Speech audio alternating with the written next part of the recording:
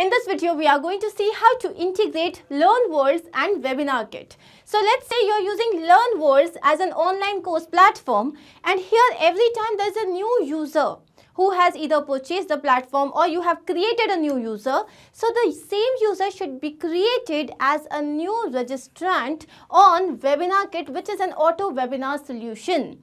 So now this can be done by integrating these two applications, and the same can be done using Pabbly Connect software. Here, your trigger application would be LearnWorlds and your action application would be WebinarKit.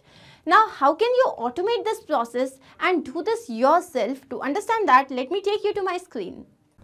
To begin with the process, we are first going to type the URL pabbly.com/connect. So, as we click on enter, it will take us to the landing page of this software. Here on the right hand side, you can see two options, sign in and sign up for free. If you are an existing user, simply sign in. If you are a new user, then you will have to click on the sign up tab.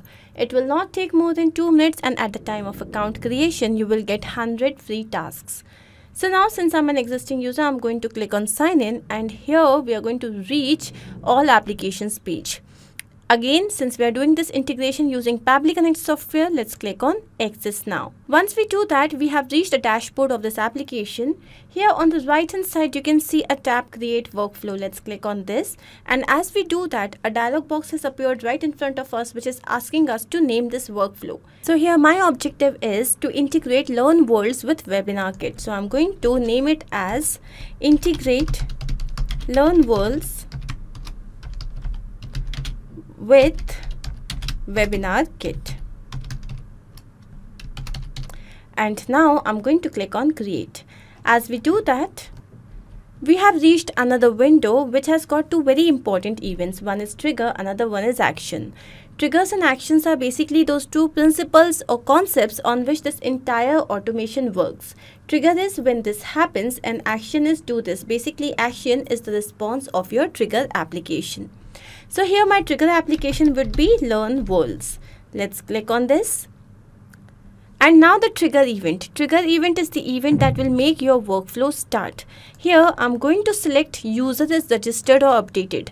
So here our objective is every time a new user is registered on this LearnWorlds platform, so automatically with this user, a new registration should be created on WebinarKit.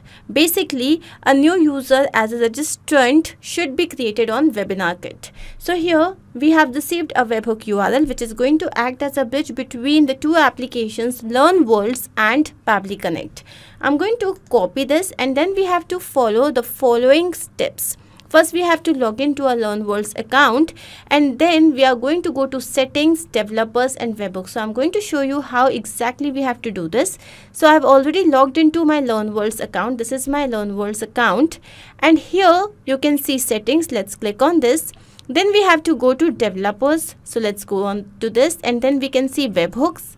Once click here, you have to go to when a user is registered or updated.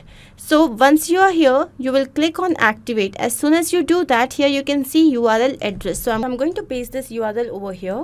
And once done, we have to click on save. As soon as we do that, let's click on send dummy data.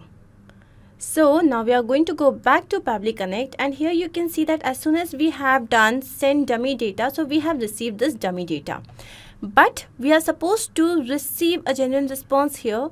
So I'm going to click on recapture webhook response. Let's click on yes. So here to register a user, I have opened this particular URL in an incognito account. So this is pabblyconnect.mylearnworlds.com. Now I'm going to click on register for free, and here a small form has appeared where we have to fill in the information. So let's say the name here is Dear Demo.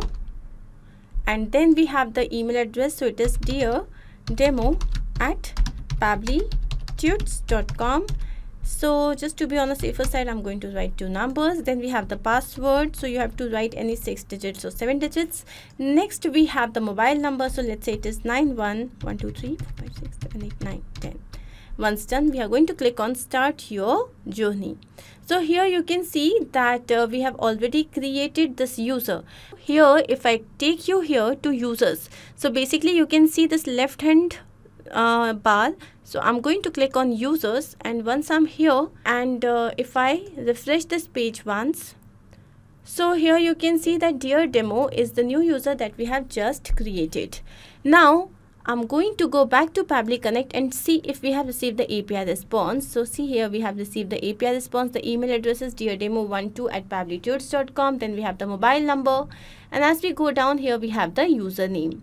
So now I want that every time there is a new user registered on our LearnWorlds platform, so the same user should be created as a new registrant on WebinarKit. So my next application here would be WebinarKit. Let's go and look for WebinarKit. Here it is. And now I'm going to click on action event. Here my action event would be new webinar registration. Let's click on connect. Now here Pabbly Connect is asking to connect itself with the WebinarKit account. Let's click on add new connection, and here to set up this connection we require this token. For this we will have to first log into our WebinarKit account, and here we have the profile icon, and under it we have settings. Let's click on this. As we do that, we are going to scroll down and look for the API access. Here it is, and I'm going to now copy this private API key, go back to Pabbly Connect and paste it over here as a token. So once done, let's click on save to set up this connection. Here you can see that the connection has been set up, and here we need to map this information. We have webinar ID, email address, name, etc. Now to understand what is our webinar ID, I'm again going to take you to WebinarKit account, and as I take you up here, I've already created a webinar which is webinar on video marketing. So going back to Pabbly Connect, here I'm going to write webinar for video marketing. This is my webinar ID. Then we have the email address. For this you will have to map the data. So this is our LearnWorlds, and this is the email address. And then we have the first name. Now the thing is that we have received information of name in a single row and not two separate rows like first name and last name. So for this I have to add another action step here, which is a feature by Pabbly known as text formatter. Let's click on this, and now the action event here would be split text. Let's click on connect. Once done, here we have to map the text that we need to split. So this is name. I'm looking for name here. This is Dear Demo. Now the separator, here I want it to be separated with the space that is there between Dear and Demo. So I'm going to write space in between double curly braces. Then we have the segment. So I want all the segments. I want the first name and last name both. So let's click on this and click on save and send test request. And here you can see that we have received our data in the desired format. Going back to WebinarKit, I'm again going to click on this connect, and this time I'm going to go along with the existing connection. And now the first name. So going to the second step, this is our first name. Last name, here again going to the second step, this is our last name. Then the country code, phone number, you can provide all this information. It is not mandatory right now. If I take you down here, you can see the webinar presentation date. Now remember that you will ask for registrations maybe a month before or 15 days before. But the webinar presentation date is going to remain static. It will not change. So here I'm going to write this date in this particular format which is given here. I'm going to paste it over here, and now I'm going to change the date as per what is the date of my webinar. So this is, let's say it is 11th of September. So I'm going to write 11. Now we have the time, so it is not 02, it is 12, and it is noon, so it is 00. So once we are done with this, then the full date. Again we are going to map this information through the help desk. So I'm going to paste it over here. This is not Wednesday, this is Sunday, and it is September. Then we have the day, which is 11th, and what is the time? Here it is 12:00, which is 12 noon. Done. So I'm going to now click on save and send test request. So as soon as we have done that, here we can see that the status has been cleared, which means that now the same user would be created on WebinarKit account.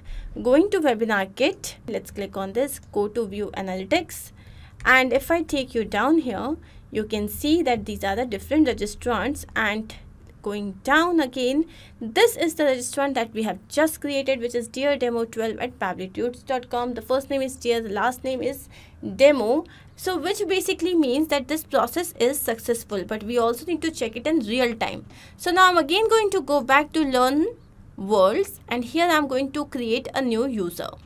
Remember that to fill in another entry, first you will have to sign out. As soon as you do that, here you can see that you can again register for free.